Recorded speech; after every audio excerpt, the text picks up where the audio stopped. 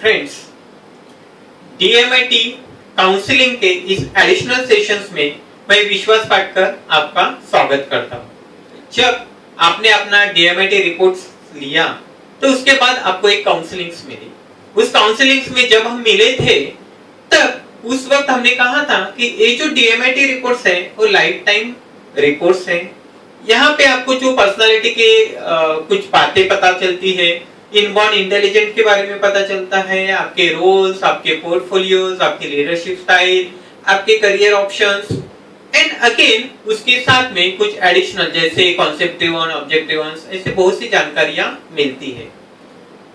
लेकिन जब आप मिले थे उस वक्त आपके जो चैलेंजेस थे, आपके जो प्रॉब्लम्स थे, जिस एरियाज में आपको ज्यादा जानना था, जो करंट उस वक्त के हिसाब से मुनासिब था, वो काउंसलिंग हमने किया, उसके ऊपर हमने लाइट डाल दी। लेकिन अगर आप 1 साल बाद या 2 साल बाद वापस यह रिपोर्ट पढ़ने जाओगे, समझने जाओगे, तो शायद आपको पता ना चले और वापस एक बार काउंसलिंग की जरूरत पड़े। हम इस वीडियो द्वारा आपको ये समझाने की कोशिश करेंगे। इस वीडियोस में हम आपको रिपोर्ट्स में हर एक कंटेंट्स कौन से मायने रखते हैं, कौन सी इंपॉर्टेंट बातें हैं, जानकारियां कौन कौन सी मिलती है, हमें रिपोर्ट्स कैसे पढ़ना चाहिए, ये सब बातें इस काउंसलिंग का एडिशनल इनपुट करके आपके सामने पेश कर रहे हैं, ताकि इन फ्यूचर आप अगर ये वीडियोस देखें तो आपको वापस काउंसलिंग की जरूरत ना पड़े, आप खुद का रिपोर्ट खुद समझ सकते हो, क्योंकि एक बार आपने काउंसलिंग कर ली है। तो चलिए इन डिटेल ये रिपोर्ट हम स्टडी करते हैं। कोई भी रिपोर्ट जब आपके हाथ में आता है, DMIT का रिपोर्ट आपके बच्चों का या आपका रिपोर्ट आपके हाथ में आता है, तो फर्स्ट पेज आपको मिलता है वो आपके पर्सनल डिटेल्स का। वहां पे आपका एक फोटो रहता है, आपका नाम, आपकी उम्र, email ID, phone numbers, address, और उसी के साथ में एक पेज होता है वो डिस्क्लेमर का। इस डिस्क्लेमर में ये इंफॉर्मेशन होती है कि आपने जो फिंगरप्रिंट्स लिया है वो आपने fingerprints analysis for the DMIT report के लिए दिया है, और इस रिपोर्ट में जो भी जानकारियां है वो आपके डिसीजंस में एक एडिशनल इनपुट करके इस्तेमाल में आएगी। इन डिटेल्स अगर आपका कोई पर्सनल कोई अदरवाइज कुछ प्रॉब्लम रहेगा तो स्पेशलाइज्ड पर्सन को ही मिलना आप करें तो बेहतर रहेगा। ऐसी कुछ बातें डिस्क्लेमर में रहती है। और एक व्हाट इज डर्मेटोग्राफिक्स करके पेज होता है जहां पे लिखा हुआ है derma that means skin, Glitz that means curving, जहां पे वक्र रेखा रहती है। आप आपके फिंगरप्रिंट्स द्वारा जो रिपोर्ट्स बनाते हैं उसी को डर्मेटोग्राफिक्स कहा जाता है।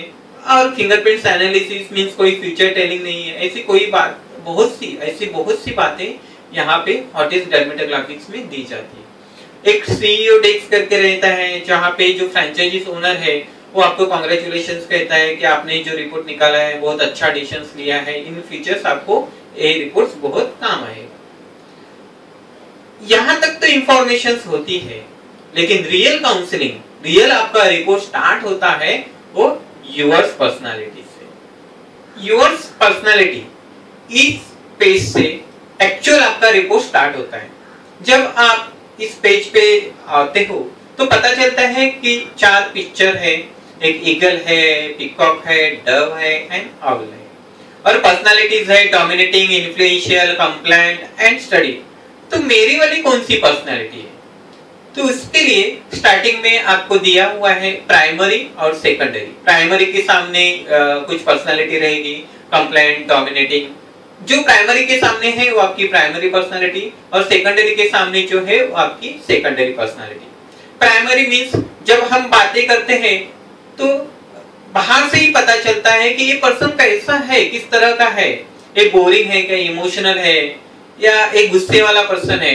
जो सामने से पर्सनालिटी दिखाई देती है उसको हम प्राइमरी पर्सनालिटी कहते हैं।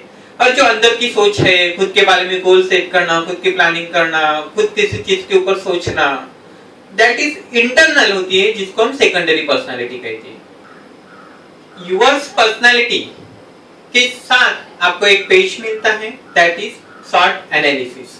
इस शॉर्ट एनालिसिस में जो आपकी प्राइमरी पर्सनालिटी है और जो सेकेंडरी पर्सनालिटी है, इन दोनों पर्सनालिटी के कैरेक्टरिस्टिक्स हमें मिलते हैं। एक कॉलम से फर्स्ट कॉलम्स में देखोगे तो आपको ऊपर लिखा हुआ मिलता है कि आपकी पर्सनालिटी अगर डोमिनेटिंग है तो डोमिनेटिंग, स्टडी है तो स्टडी, और उसके नीचे कैरेक्टरिस्टिक्स, और उसी के सामने आपको शॉर्ट एनालिसिस मिलते हैं। S means strength, W weakness, O for opportunities and T for threats। S का मतलब है कि आपकी अच्छी बातें, जो आपकी स्ट्रेंथ है, जो आप में काबिलियत है, वो जो स्ट्रेंथ में आती है। वीकनेसेस में वो एरिया आता है कि जहां पे आपको प्रिकॉशंस लेना है, जहां पे आपको कंट्रोल करना है। वो अपॉर्चुनिटीज वाला एरियाज है, इस एरियाज में कोई छुपी हुई बातें हैं कि जिसका आपको पता नहीं चलता है। जब कोई अपॉर्चुनिटीज मिलती है, कोई काम करने के लिए मिलता है, तो ही वो आपकी खूबियां आपके सामने आती है। और थ्रेट्स का मतलब ये होता है कि वो ऐसी कमजोरियां कि जहां पे आपका कंट्रोल कंप्लीटली मिस आउट हो सकता है, इसके लिए आपको बहुत ज्यादा वर्क करना पड़ता है। तो ये इंफॉर्मेशन, ये जो शॉर्ट एनालिसिस है, आपके प्राइमरी पर्सनालिटी की भी मिलती है और आपके सेकेंडरी पर्सनालिटी की भी मिलती है। जो स्ट्रेंथ वाला एरिया है और अपॉर्चुनिटीज वाला एरिया है, उन दोनों एरियाज को हम हमारे सक्सेस के लिए यूज करते हैं।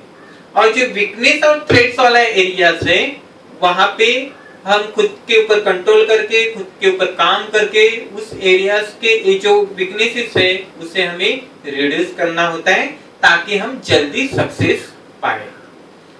इस शॉर्ट एनालिसिस के बाद एक बहुत ही इंपॉर्टेंट पेज हमें मिलता है, और वो है suitability in different role in different portfolios. हम हमारे लाइफ में बहुत से रोल्स प्ले करते हैं। कोई पर्सन अच्छा टीम प्लेयर होता है, कोई अच्छा लीडर होता है, कोई एनालिस्ट रहता है, तो कोई सपोर्ट में अच्छा रहता है। आप कौन से एरियाज में एक्सलेंट हो, आप कौन से एरियाज में वेरी गुड हो, कौन से एरियाज में एवरेज हो, या फिर गुड इस कैटेगरीज में आते हो। तो ये इंफॉर्मेशन हमें यहाँ मिलती है। जो ग्रीन वाला एरियाज रहता है वो एक्सीलेंट में जाता है, ब्लू वाला वेरी गुड में आता है, then average and then good. इसका कलर का सेंस भी आपको इस पेज पे दिया हुआ है।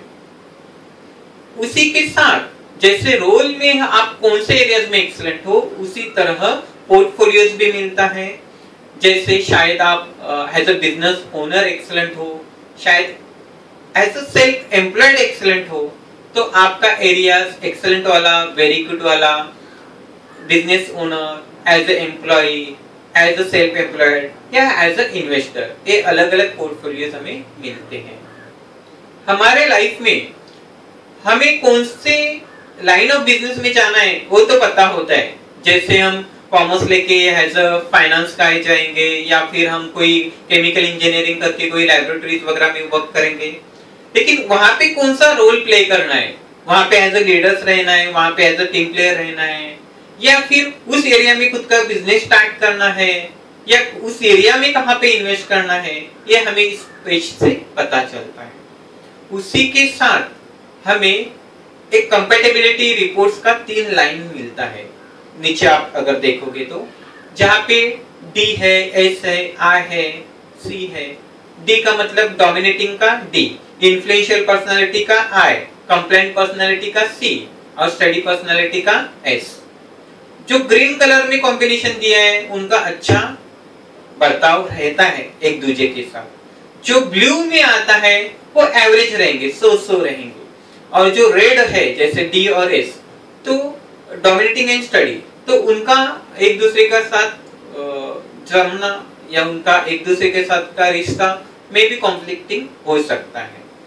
उसका इन डिटेल एनालिसिस आपको कंपैटिबिलिटी स्टडीज करके एक पेज मिलता है, नेक्स्ट वाला पेज। उस पेज में ये डिटेल एनालिसिस है, जहां पे आपको अगर आपकी पर्सनालिटी है, समझिए कि डोमिनेटिंग, तो ईगल है, तो ईगल के साथ में डव का कैसा रहेगा, ईगल के साथ में आउल का पर्सनालिटीज कैसा रहेगा, ईगल के साथ में इन्फ्लुएंशियल पर्सनालिटीज मींस पीकॉक का कैसा रहेगा, उनके रिलेशन, पर्सनल रिलेशंस किस तरह के हो सकते हैं, उसका detail analysis in compatibility report में मिलता है। कंपैटिबिलिटी रिपोर्ट के नेक्स्ट आपको कॉर्पोरेट कंपैटिबिलिटीज का एक पेज मिलता है जो हमारे कामकाज में, हमारे वर्क में, हमारे बिजनेस में बहुत काम में आता है। अगर मैं डव पर्सनालिटी हूँ और मैं कहाँ पे एज अ सीनियर लेवल में काम करता हूँ, तो मेरा अगर कोई सीनियर डव पर्सनालिटी का है तो उसके साथ कैसे मेरा जमने वाला है, या मैं कंप्लाइंट हूँ और दूसरा पर्सन डव पर्सन है तो उसके साथ कैसे बर्ताव रहेगा, पॉजिटिव रहेगा, न्यूट्रल रहेगा या निगेटिव रहेगा। तो ये इंफॉर्मेशन हमें इस पेज पे मिलती है। जब मुझे कोई सबऑर्डिनेट लेना है, कोई इंटरव्यूज लेना है, तो जिसके साथ मेरा पॉजिटिव बर्ताव रहेगा उस टाइप ऑफ पर्सन को मुझे चूज करना चाहिए। तो एज अ सीनियर हमारा बर्ताव कैसे रहेगा, एज अ जूनियर हमारा बर्ताव कैसे रहेगा, ये कॉर्पोरेट कंपैटिबिलिटीज में आपको मिल जाता है। उसी के साथ इन पर्सनालिटी एनालिसिस में इन डीप एनालिसिस वाला नेक्स्ट पेज मिलता है, जहां पे आपका गेस्चर कैसा रहेगा, आपकी बॉडी लैंग्वेज कैसी रहेगी, आपका वॉइस, आवाज का टोन कैसा रहेगा, ये सब इंफॉर्मेशन वहां पे है। उसी के साथ जब आप काउंसलिंग के लिए मिले थे तब हमने बताया था कि इसी पेज में जो लास्ट में एक लाइन है कि जहां पे इमोशन, वर्क और फ्रेंड लिखा हुआ है, ये बहुत काम की चीज है। लाइफ में किसी भी वक्त ये इंफॉर्मेशन काम में आती है। जैसे इमोशंस में आपको प्लस पॉइंट नजर आएंगे, माइनस पॉइंट नजर आएंगे, वर्क में भी प्लस पॉइंट है, कुछ माइनस पॉइंट है, फ्रेंड्स में भी कुछ प्लस है, कुछ माइनस है। तो ये जो प्लस पॉइंट है उसी की वजह से तो हमारा ग्रोथ होगा, हमें प्रमोशन मिलेगा, हमारा रिलेशंस अच्छा डेवलप हो जाएगा, हमारे फ्रेंड्स भी बढ़ेंगे। लेकिन जो माइनस वाला पॉइंट्स है, उस माइनस वाले पॉइंट्स के ऊपर हमें काम करना होता है, जो हमारे काम में बाधाएं डाल सकता है, जो हमारे रिलेशंस में बाधाएं डाल सकता है या फ्रेंडशिप डिस्ट्रॉय कर सकता है। तो ये जो माइनस वाले पॉइंट्स हैं उसी की वजह से हमें लाइफ में प्रॉब्लम्स होते हैं। तो वो माइनस पॉइंट्स हमें लाइफ से कम करने हैं, एक हमें इस पेज पे मिल जाता है। नेक्स्ट पेज गोल सेटिंग वाला है। इस गोल सेटिंग का पेज आप किसी भी एज में इस्तेमाल कर सकते हो। उस वक्त जो भी आपने डिसाइड किया है, जो भी आपको पाना है, वो गोल कैसे सेट करना है, कौन सी चीजें हैं कि जो आप अच्छी तरह से कर सकते हो, कौन से एरियाज में आप अच्छे हो, गोल सेट करते हो कौन से एरियाज को ध्यान में रखना है, कौन सी चीजें आपको किस तरह से देखनी है, किस तरह से प्लान करनी है, ये गोल सेटिंग वाले पेज पे आ जाता है। तो ये पेज हर एक के लिए उतना ही इंपॉर्टेंस है। Next page no yourself. यहाँ पे आपके बारे में इन डिटेल इंफॉर्मेशन मिलती है। जैसे आप कौन से एरियाज में अच्छा काम करोगे और कौन सा मोटिवेशन आपको काम में आएगा। दैट मीन्स आपको कौन सी चीज मोटिवेट कर सकती है, कोई चीज आपके पसंद ना आए, अगर आपको किसी चीज की एंजाइटी हो रही है तो कौन से लेवल पे हो सकती है, हाई लेवल पे, वेरी हाई या लो लेवल पे, ये इंफॉर्मेशन मिलती है। आपको गाइडेंस की कितनी जरूरत है, आपके लाइफ का इंपॉर्टेंट फैक्टर क्या है, आपके ऊपर कोई प्रभाव डाल सकता है क्या, आप किसी चीज का एडिक्शन कौन से लेवल तक हो सकता है, एडिक्शन लो लेवल पे हो सकता है, हाई लेवल पे, वेरी हाई लेवल पे, या इन दैट सुपरविजन की जरूरत है क्या, आप कॉस्ट में कैसे हो, आप क्वालिटीज में कौन से लेवल पे काम करोगे।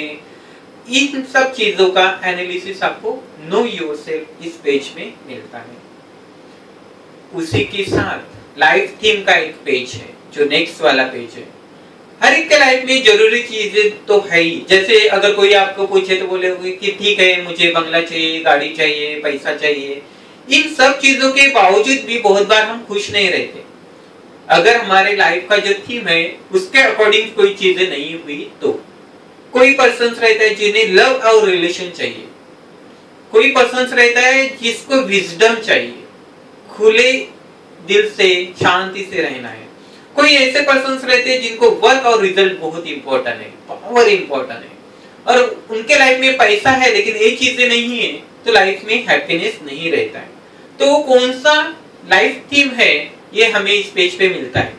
प्राइमरी लाइफ थीम कौन सा है और सेकेंडरी लाइफ थीम कौन सा है, ये दोनों चीजें इस एरियाज में आ जाती है। लाइफ थीम इस इंफॉर्मेशन के बाद बहुत ही इंपॉर्टेंट ऐसा पार्ट यहाँ से शुरू होता है और वो है आर्ट इंटेलिजेंस।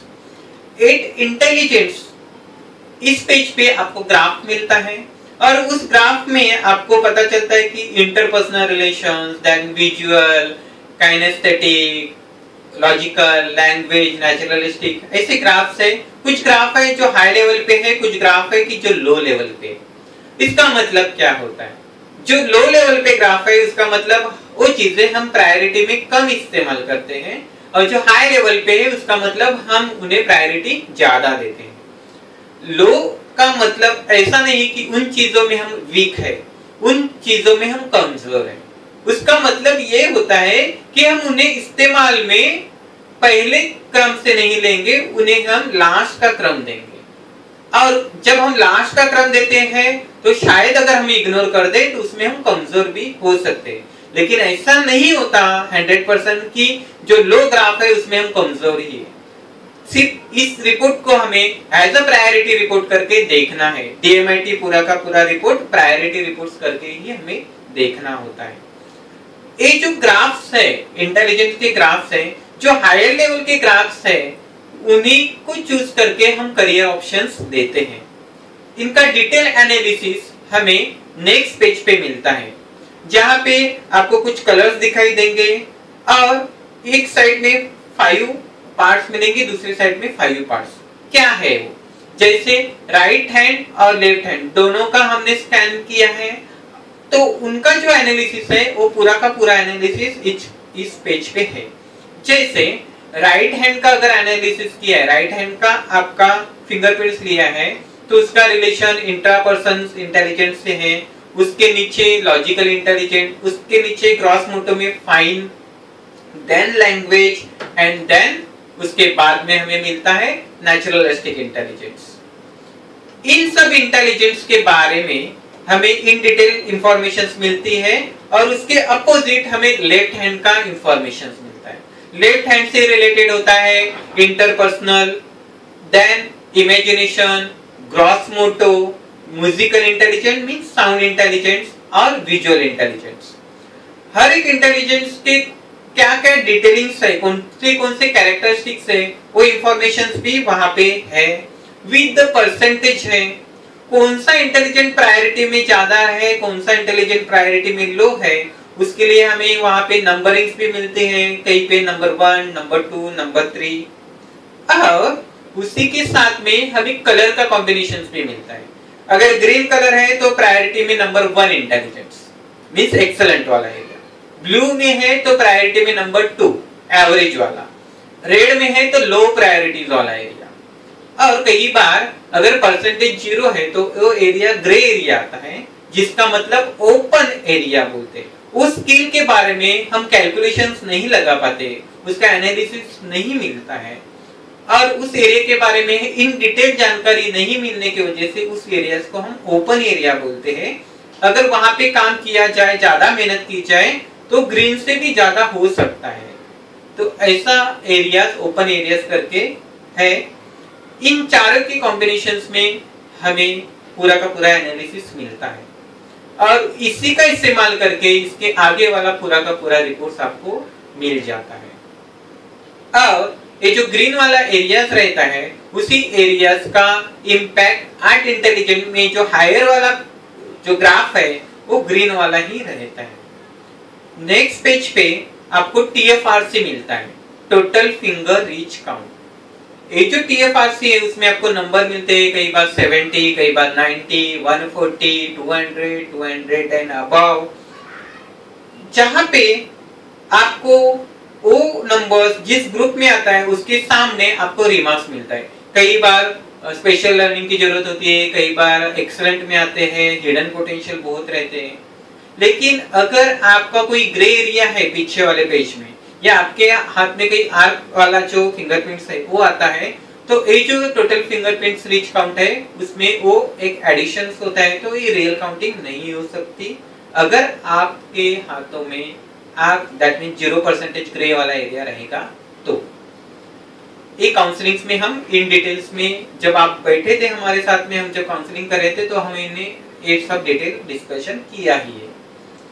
उसके बाद ब्रेन डोमिनेंस करके मिलता है, जो राइट हैंड का एनालिसिस था, लेफ्ट हैंड का एनालिसिस का, टोटल सम अगर हम देखते हैं तो राइट और लेफ्ट दोनों के इंटेलिजेंस में एक जगह पे क्रिएटिविटी मिलती है तो दूसरी जगह पे लॉजिकल थिंकिंग्स मिलती है। तो वही डोमिनेंस हमें यहाँ पे मिलता है। उनका टोटल परसेंटेज नीचे हमें मिलता है, टोटल अगर करेंगे तो 100% मिलता है। कई बार अगर कोई ब्रेन का परसेंटेज मींस ब्रेन डोमिनेंस में कोई परसेंटेज अगर हमें कम मिलता है तो उसे बैलेंसिंग करने के लिए हमें क्या करना चाहिए, तो उसके टिप्स हमें इसके नीचे इंप्रूवमेंट एरियाज में मिलते हैं। ताकि जैसे आप कोई इमेजिनेशन वाला काम करना चाहिए, आर्ट वाला काम करना चाहिए, लॉजिकल कोई काम करना चाहिए, उसका डिटेल स्टेप बाय स्टेप उसी ब्रेन डोमिनेंस पेज पे आपको दिया हुआ है। यहाँ पे इसके साथ 8 मल्टीपल इंटेलिजेंस स्टार्ट होते हैं। जो ग्राफ्स हमने मल्टीपल इंटेलिजेंस का देखा उसी ग्राफ्स के 8 इंटेलिजेंस 8 अलग अलग पेजेस में यहाँ पे दिए हुए हैं। इन पेज पे आपको पता चलता है कि उस मल्टीपल इंटेलिजेंस का टोटल ओवरऑल परसेंटेज कितना है और उसके अंदर सब इंटेलिजेंस कौन से है। जैसे अगर इंट्रापर्सनल इंटेलिजेंट है तो उसमें आपको पता चलता है कि प्लानिंग वाला एरिया आता है और मोटिवेशन वाला एरिया आता है और उसके परसेंटेज। इंट्रापर्सनल में अगर हम हायर लेवल पे आते हैं तो हम कौन से करियर्स में अच्छे हो सकते हैं, हमारा कैरेक्टरिस्टिक्स किस तरह से हमें मेंटेन करना चाहिए, उसके साथ में अगर ये कमजोर एरिया है मींस लो प्रायोरिटी वाला एरिया है तो हम इसे कैसे इंप्रूव कर सकते हैं उसके टिप्स भी हमें इस इंट्रापर्सनल इंटेलिजेंस में मिलते हैं। इसी तरह से हर एक इंफॉर्मेशंस हर एक इंटेलिजेंट की मिलती है। जैसे लॉजिकल इंटेलिजेंस में 3 एरियाज मिलते हैं, रीजनिंग, न्यूमेरिकल और ज्योमेट्री वाला। तो ए अगर हाई है तो कौन से एरियाज में हम काम कर सकते हैं, अगर ए एरिया लो प्रायोरिटी वाला एरियाज है तो इंप्रूवमेंट वाला कौन सा एरिया, तो कहाँ पे हमें इंप्रूवमेंट करना चाहिए, कौन से टिप्स हमें फॉलो करनी चाहिए, इस पेज पे मिलता है। लिंग्विस्टिक इंटेलिजेंस में अगेन जैसे वर्बल है, नॉन वर्बल है, राइटिंग वाला है, उसके प्रायोरिटीज कैसे ए मिलता है। लिंग्विस्टिक में अगर हम अच्छे हैं तो कौन से करियर में हम जा सकते हैं, अगर लिंग्विस्टिक में लो प्रायोरिटी वाला एरिया है तो हमारे लिए टिप्स क्या है कि हम क्या क्या चीजें करनी है हमें, ये वापस हमें नीचे इंप्रूवमेंट एरियाज में दिया हुआ है। अगेन नेचुरलिस्टिक इंटेलिजेंस में हमें चीज मिलती है कि हमारे ऑब्जर्वेशन स्किल्स कैसे हैं, हमारे सेंस कैसे हैं और उनका प्रायोरिटीज कैसा है। नेचुरलिस्टिक अगर हम अच्छे हैं तो कौन से एरियाज में हम अच्छा काम करेंगे, कौन सा करियर हम अच्छा बना सकते हैं। अगर नेचुरलिस्टिक में अगर हमारा लो प्रायोरिटीज है तो टिप्स हैं, इंप्रूवमेंट एरियाज है कि जो लाइन वाइज हमें मिलता है। इंटरपर्सनल में अगेन हमें 2 पार्ट मिलते हैं, जैसे सोशल बिहेवियर कैसा रहेगा, मोटिवेशनल और इमोशनल पार्ट कैसा रहेगा, इन दोनों में प्रायोरिटीज हमें मिलती है। इंटरपर्सनल में अगर हम अच्छे हैं तो फिर करियर में क्या कर सकते हैं, अगर इंटरपर्सनल में लो प्रायोरिटीज में है तो टिप्स क्या है, ये पूरा इंफॉर्मेशन हमें मिलता है। विजुअल इंटेलिजेंस, विजुअल इंटेलिजेंस में हमें वापस मिलता है 3D स्पेस नॉलेज में इमेजिनेशन वाला हमारा कैसा है नॉलेज, विजुअल प्रोसेसिंग हमारा कैसा है, इन स्पिरिचुअल्स अदर एरियाज में हम कैसे हैं, इन प्रायोरिटीज में क्या है। विजुअल में अच्छे हैं तो करियर ऑप्शंस कौन सा अच्छा है, विजुअल में इंप्रूवमेंट करनी है तो हमारे लिए टिप्स क्या है, इस पेज पे हमें डिटेल्स में मिल जाता है। म्यूजिकल इंटेलिजेंस अगेन वहां पे वॉइस टोन क्या है, वॉइस का मॉड्यूलेशन कैसा रहेगा, वॉइस का प्रोसेसिंग, रिकॉग्निशन, देन ऑडिटोरियल का स्टिमुलेशन हम कैसे करेंगे, उसके ग्राफ्स है, परसेंटेज वाइज है। म्यूजिक में अच्छा है तो करियर ऑप्शंस कौन सा अच्छा है। अगर म्यूजिक में मीन साउंड इंटेलिजेंस में हम लो प्रायोरिटीज में आते हैं तो इंप्रूवमेंट एरियाज में हमें टिप्स भी मिलते हैं। इन सब के बाद हमें काइनेस्थेटिक इंटेलिजेंस मिलता है। काइनेस्थेटिक इंटेलिजेंस में फाइन मोटो कैसा है, ग्रॉस मोटो कैसा है, उनके ग्राफ्स में प्रायोरिटी में कौन सा ज्यादा है। काइनेस्थेटिक में अच्छे रहेंगे तो कौन सा करियर एरिया अच्छा है, और उसी के साथ में अगर वो लो प्रायोरिटीज वाला है तो टिप्स कौन से रेमेडीज क्या क्या है, ये सब इंफॉर्मेशन हमें इस पेज पे मिलती है। कोई भी एक इंटेलिजेंस से कोई भी प्रोफेशन सिलेक्ट नहीं होता है, हमें कोई भी प्रोफेशंस ले लो, कोई भी करियर ले लो, कॉम्बिनेशन ऑफ 2 to 3 इंटेलिजेंस मिल ही जाता है। तो एक इंटेलिजेंस से कोई भी एक एरियाज में हम काम नहीं कर सकते, हमें उसके सपोर्टिव दूसरा इंटेलिजेंस जो रिक्वायर्ड इंटेलिजेंस है वो चाहिए। तो इन 8 इंटेलिजेंस में जो हाई प्रायोरिटीज वाले इंटेलिजेंस है उन्हीं को चूज करके हमें आगे जाके करियर ऑप्शंस मिलते हैं। कुछ एडिशनल इंफॉर्मेशन हमें इसके नेक्स्ट पार्ट में मिलती है। एडिशनल इंफॉर्मेशन में हमें एक सेंस वाला इंफॉर्मेशन मिलता है।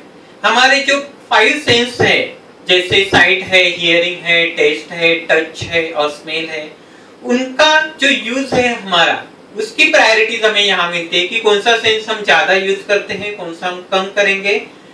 दैट मीन्स हमारी जो लर्निंग स्टाइल्स है वो हमें इस सेंस के ऊपर से मिल जाती है। कई बार कुछ एबनॉर्मल इश्यूज रहते हैं कि जो पेरेंट्स को पता नहीं होता है कि बच्चे ऐसे क्यों बर्ताव करते हैं, तो उनके सेंस के ऊपर डिपेंड्स होता है कि कौन सा सेंस वो किस तरह से यूज करते हैं। ज्यादा यूज करते हैं तो वहां पे उन्हें ज्यादा इंफॉर्मेशन लगती है, उन्हें झट से उस एरियाज में पता चलता है। तो वो एरियाज है, सेंस वाला एरियाज है, उसकी प्रायोरिटी इन यूज वाला ग्राफ हमें यहाँ पे मिलता है। उसके बाद थॉट प्रोसेस में हमें ग्राफ मिलते हैं। जैसे हमारे 10 उंगलियां हैं, उनका ग्रुप्स होता है with thumb, index finger, middle fingers, little fingers, जो है उनके ग्रुप्स में जो एक्टिविटीज बनती है, जैसे थंब्स में हमें एक्शंस मिलता है, देन इंडेक्स वाले में थिंकिंग्स मिलती है, then tactile, then ऑडिटोरियल and then visual. तो ऐसी जो इंफॉर्मेशन है उसका यूज, उसका प्रायोरिटीज हमें इन थॉट प्रोसेस में मिलता है। उसका in detail percentage wise graph और उसके कैरेक्टरिस्टिक्स हमें इस पेज पे मिल जाते हैं। और उसी का लिंक हम आगे जाके कॉन्सेप्ट ड्रिवन, थिंकर, एग्जीक्यूटर, ये जो एरियाज हमें मिलता है तो उसका एनालिसिस वहां पे काम में आता है। जैसे ऑब्जेक्ट ड्रिवन है और कॉन्सेप्ट ड्रिवन है। इस पेज पे आप देखोगे तो आपको परसेंटेज मिलते हैं। जो परसेंटेज हाई है तो उस पर्सन उस एरियाज में प्रायोरिटी में वो ज्यादा यूज करेगा। जैसे ऑब्जेक्ट ड्रिवन है, कॉन्सेप्ट ड्रिवन है। कॉन्सेप्ट ड्रिवन का अगर परसेंटेज ज्यादा है तो वो पर्सन कॉन्सेप्ट ड्रिवन प्राइमरी है और सेकेंडरी ऑब्जेक्ट ड्रिवन है। तो ज्यादातर के वो जो कॉन्सेप्ट ड्रिवन के कैरेक्टरिस्टिक दिए हुए वो ज्यादा इस्तेमाल करेगा और ऑब्जेक्ट ड्रिवन के कम करेगा।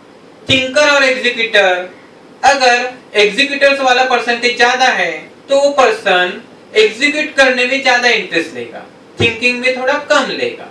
सो दैट मीन्स वो एरियाज है, वो जो कैरेक्टरिस्टिक्स उस परसेंटेज के हैं जो ज्यादा है वो ज्यादा यूज करेगा। तो प्रायोरिटी में प्राइमरी वो मिलेगा और दूसरा वाला सेकेंडरी में मिलेगा। तो ये जो इंफॉर्मेशन है ऑब्जेक्ट ड्रिवन और कॉन्सेप्ट ड्रिवन, थिंकर और एग्जीक्यूटर, ये इस पेज पे हमें मिलता है। तो बच्चों को कैसे हमें इसका इस्तेमाल करके हैंडल करना है, हमें क्या करना है, वो हमारे काउंसलिंग के वक्त हमने डिटेल्स में वो देख ही लिया है, या फिर जब हम काउंसलिंग के लिए मिलेंगे तो उस एरियाज को हम ज्यादा इन डीप लेवल में टच करेंगे। इसके बाद हमें मिलता है वो क्वेश्चंस, जैसे इंटेलिजेंट क्वेश्चंस है, इमोशनल है, क्रिएटिविटी है और adversity question, that means pen taking ability. इनका ग्राफिकल प्रेजेंटेशन यहाँ मिलता है। IQ का डेफिनेशन क्या है, EQ का क्या है, CQ और AQ, ये हमें इस पेज पे मिलता है और उसके परसेंटेज मिलते हैं। जब हम मल्टीपल इंटेलिजेंस का पेज देखते हैं वहां पे इंप्रूवमेंट्स का कुछ एरियाज भी हमें मिलता है। जो इंप्रूवमेंट वाला एरिया वहां पे मिलता है, जो कम प्रायोरिटीज वाला है, उसके ऊपर हम काम करते हैं। तो यहाँ पे भी क्वेश्चंस वाला जो कम ग्राफ हमें दिखाई देता है, कम हाइट वाला, वो भी इंप्रूव हो जाता है। तो 8 इंटेलिजेंस वाले पेज पे हम ज्यादा काम करते हैं, तो यहाँ पे हमें ज्यादा सोचने की जरूरत नहीं होती है। यहाँ पे हमें पता चलता है कि उसका बुद्धियांक, इमोशनल क्वेश्चंस क्या है, उसका भावनांक, दैट मींस इमोशनल क्वेश्चंस क्या है, क्रिएटिविटी, जो नया कुछ सोच है, नया कुछ बनाना है, क्रिएटिविटी, उसका क्या क्वेश्चंस है, और पेन टेकिंग एबिलिटी, संकट समय में वो कैसे बर्ताव करेगा, उसकी कैपेबिलिटीज क्या है, वो यहाँ पे हमें नजर आती है। बहुत इंपॉर्टेंट पार्ट हमें नेक्स्ट पेज पे मिलता है, वो लर्निंग स्टाइल। बच्चों के लिए बहुत मायने रखता है, और बड़ों के लिए जब वो ड्रीम सेट करते हैं, जब अपना फ्यूचर प्लानिंग करते हैं, तो उस लर्निंग स्टाइल का बड़ों के लिए भी काम हो जाता है। जैसे अगर कोई बच्चा विजुअल लर्नर है, ताकि वो पिक्चर देख के सीख पाए, कोई बच्चा ऑडिटोरियल है, कोई काइनेस्थेटिक है। यहाँ पे ग्राफ्स हमें बताते हैं कि प्रायोरिटी में कौन सा है, दैट मीन्स हायर परसेंटेज कौन से और लो परसेंटेज कौन से। यहाँ पे हमें प्राइमरी लर्निंग स्टाइल मिलती है और सेकेंडरी लर्निंग स्टाइल मिलती है। तो प्राइमरी और सेकेंडरी के हिसाब से जो प्राइमरी वाला है, जैसे विजुअल लर्नर कोई है, तो विजुअल लर्नर वाला पेज आगे जाके हमें वो निकालना है।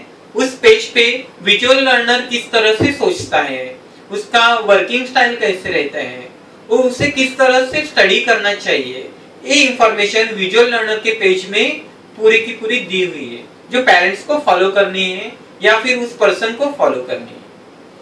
उसी तरह से अगर कोई प्राइमरी ऑडिटोरियल है तो ऑडिटोरियल का इंफॉर्मेशन है, कोई अगर पर्सन प्राइमरी काइनेस्थेटिक है तो काइनेस्थेटिक का इंफॉर्मेशन है, कौन सा एरियाज में काम करना है, कैरेक्टरिस्टिक्स क्या है, उसे स्टडी करते हुए कौन से टिप्स फॉलो करने, एक काइनेस्थेटिक के पेज पे दिया हुआ है। तो ये तीनों पेज लर्नर्स के लिए है, ताकि उनके स्टडीज में इंप्रूवमेंट हो और उन्हें आगे जाके अच्छी पढ़ाई में मददगार हो और परसेंटेज मिले, अच्छे कॉलेज मिले, अच्छी डिग्री मिले। तो इसके लिए लर्निंग स्टाइल बहुत ही इंपॉर्टेंट चीज है। विद दैट अगर हम देखेंगे तो हमें लीडरशिप स्टाइल एक ग्राफ मिलता है, इन टास्क में ज्यादा है या रिलेशंस में ज्यादा है। तो लीडरशिप करते वक्त, वो काम करते वक्त, एज अ लीडर काम करते वक्त वो ज्यादा किसे अहमियत देगा, वर्क को देगा या रिलेशंस को देगा, ये हमें लीडरशिप स्टाइल्स ग्राफ में मिलता है। नेक्स्ट हमें मिलता है हॉलैंड थ्योरी, जिसे हम रियासत थ्योरी भी बोलते हैं। 10 फिंगरप्रिंट का एनालिसिस लेते हैं, उसके ऊपर से 8 इंटेलिजेंस बनते हैं।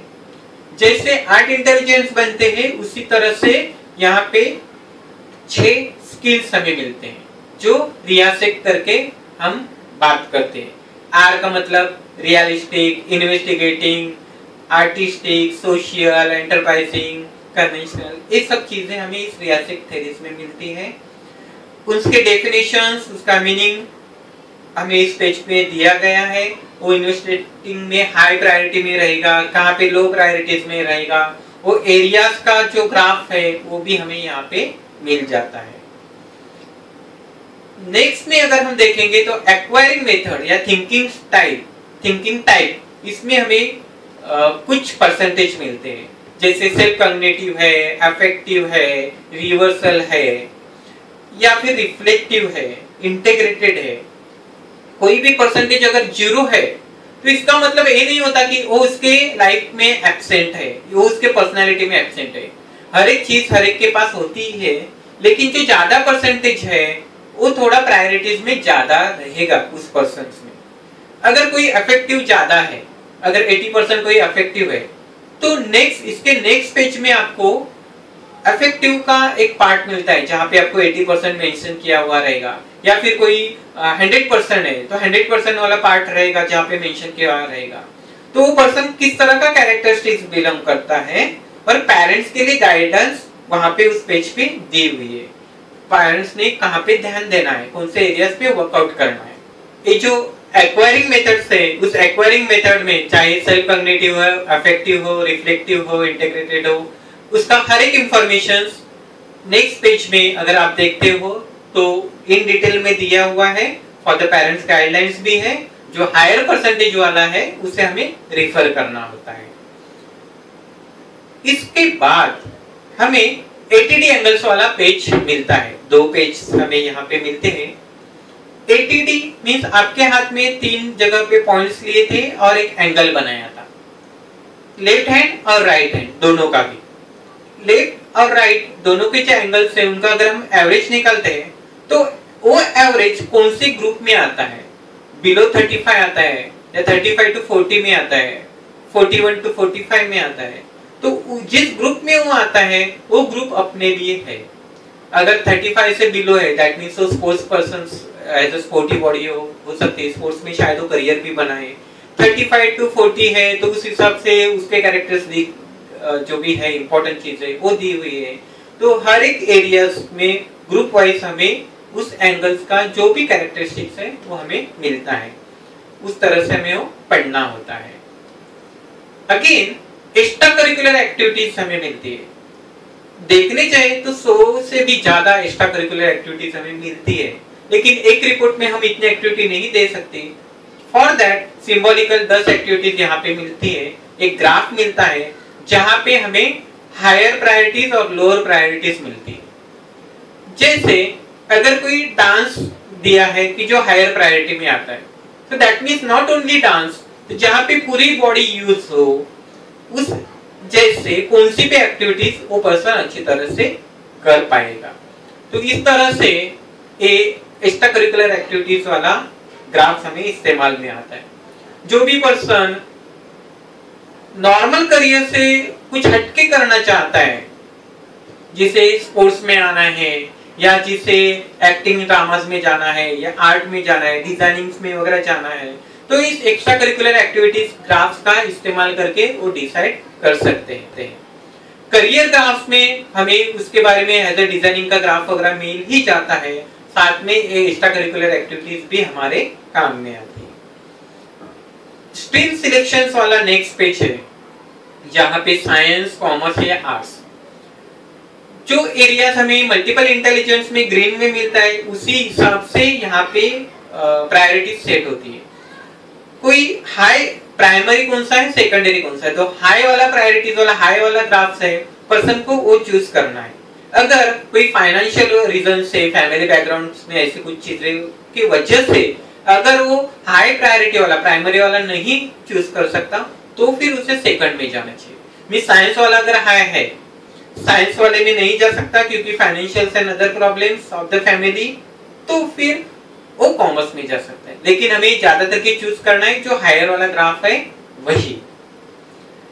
उसके साथ और इंफॉर्मेशन हमें मिलती है करियर ऑप्शंस में। तो मेडिकल में ग्राफ कैसे है, डिफेंस में कैसे है, स्पोर्ट्स में रिलेटेड कैसे है, साइकोलॉजी वाला एरियाज कैसा रहेगा, मैनेजमेंट वाला कैसा रहेगा, एक पूरे के पूरे ग्राफ्स हमें इन करियर ऑप्शंस में मिलते हैं और उसके प्रायोरिटीज में मिलते हैं कि कौन सा हम ज्यादा जो प्रायोरिटीज वाला है उस एरियाज में अगर हम जाएंगे तो हम करियर में अच्छा प्रोग्रेस करेंगे। उसी के साथ सपोर्टिव में हमें और कुछ पेज मिलते हैं।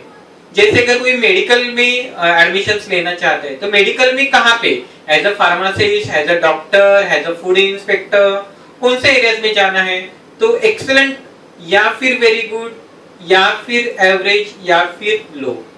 तो ज्यादातर के जो एक्सीलेंट वाला एरियाज है उसी एरियाज में अगर हम जाते हैं तो अच्छा है, क्योंकि वो जो ग्रीन वाला एक्सीलेंट वाला जो एरियाज रहता है मल्टीपल इंटेलिजेंट वाला, तो वहां से ही हमें करियर ऑप्शंस मिलते हैं।